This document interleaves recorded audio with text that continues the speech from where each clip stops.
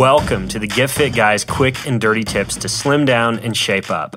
My name is Ben Greenfield. I'm the Get Fit Guy, and you know what? One of the top excuses I hear for not exercising is, I don't have enough time. Sadly, we've been led to believe that in order to be physically active, get the body we want, or whip our heart and lungs into shape, we need to dedicate 45 to 90 minutes to exercise or go to the gym. But some of the busiest and fittest people I know rarely step foot in a gym or exercise for longer than an hour. So in this episode, you'll learn how to exercise effectively in 10 minutes or less, and you'll get 3 quick new workout routines. So here's why short exercise sessions work. In the episode, How to Do High-Intensity Interval Training, you learned that short, intense bursts of cardiovascular exercise can boost your metabolism and ultimately burn far more calories than long, slow cardio sessions.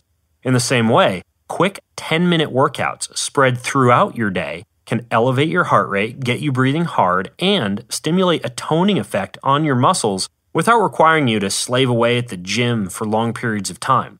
So here's how to do short workouts. The key to exercising for a short period of time is that you must exercise consistently and with high intensity in order to get significant results. So for example, if I want to tone the back of my arms, my triceps, I could do a long workout at the beginning of the week that involves 3 to 5 sets of several different exercises for my triceps. And that workout might take me 20 to 25 minutes. But that would only address one part of my body, so I'd need to be at the gym much longer than those 20 to 25 minutes to work the rest of my body. But if I perform a single, exhausting set of narrow grip push-ups, which is actually a very effective exercise for targeting the triceps, I can easily squeeze that push-up set into a 2-minute window. So instead of one long, time-consuming triceps workout at the beginning of the week, I would simply do that single set of push-ups every day. But remember, to get good results, I would need to consistently perform that set each day and make sure that I push myself to exhaustion with that set of narrow grip push-ups. So there are many different variations of 10-minute workouts or short workouts that you can do, but I want to give you a few of my favorites.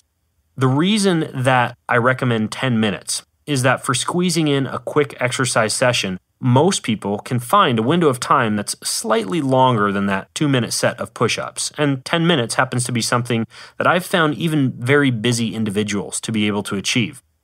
Now, for each of the 10-minute workouts that I'm about to describe, don't worry about a long warm-up or a long cool-down. Everything is pretty much wrapped into that single 10-minute session.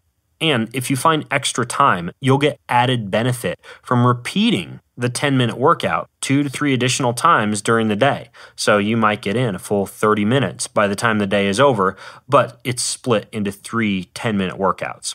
So here's 10-minute workout number 1. I call it full body burn. You're going to need 1 pair of dumbbells in a chair, step, stairs, or a box, so some kind of platform.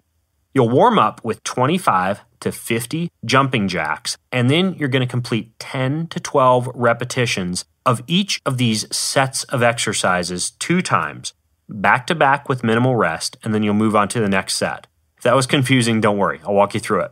You start off and you do your 20 to 25 or 25 to 50 jumping jacks, and then you go into the dumbbell squat with overhead press to the bent side raises. You rest minimally, then you go back and you do one more time the dumbbell squat with overhead press to the bent side raises, and you complete 10 to 12 repetitions of each of those exercises. Next, you move to dumbbell push-up row to single arm dumbbell row. And then you rest minimally and go back and do again your 10 to 12 reps of a dumbbell push-up row to a single arm dumbbell row. And I know what you're thinking. What are these exercises? Don't worry, I have videos in the show notes over at getfitguy.quickanddirtytips.com. Finally, last set is set 3. You'll do high knee step-ups to reverse lunges. Rest minimally, go back again, do high knee step-ups to reverse lunges, and then you're done. That's it. Okay, 10-minute workout number 2, I call butt, abs, and thighs, and you don't need any equipment for this workout. So here are the instructions. You do this routine as a circuit. You just go 1 time through. You rest minimally between exercises, and no warm-up is required. Start with 25 bodyweight squats. Next, and again, I will put a video to each of these exercises in the show notes. You do 10 lunge jumps per side, 10 side plank rotations per side, 10 front plank taps per side, 10 lateral lunges per side, 10 squat jumps per side, 25 kickouts per side, and then you finish with a 60-second squat hold. Once again, getfitguy.quickanddirtytips.com is where you can go to get the videos. Okay, here's 10-minute workout number 3. This one's called maximum calorie burn, and like workout number 2, requires no equipment. You complete this routine as a circuit 3 times through with minimal rest between exercises. No warm-up is required. 25 to 50 jumping jacks is what you start with. Then you perform 5 push-ups. Then you do 10 squat thrust jumps, and then once again 5 push-ups. And finally, you do 10 vertical jumps and finish with 5 push-ups. You go back to the beginning and you do it again. Jumping jacks to push-ups, squat thrust jumps to push-ups, vertical jumps to push-ups, and then you finish with the 3rd time through.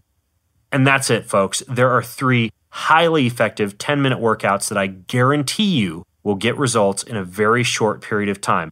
Go grab them over at getfitguy.quickanddirtytips.com. And if you have questions about these workouts or you have your own 10-minute workout routine, you can share them in the comments on that page, or you can go to facebook.com/getfitguy and share your comments, questions, and feedback there.